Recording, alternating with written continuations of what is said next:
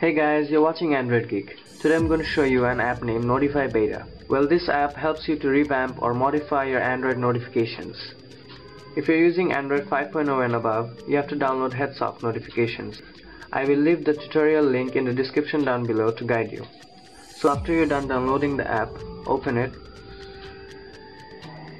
and you'll see this introduction over here. So just tap on start and then enable your notifications, so it will have your access to all of your notifications.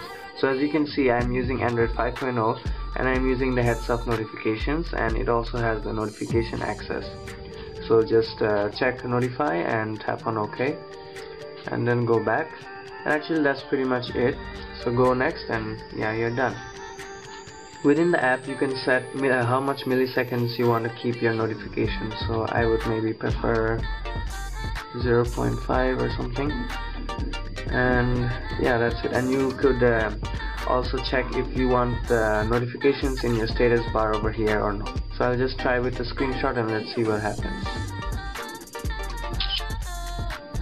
So as you can see, this is how it is.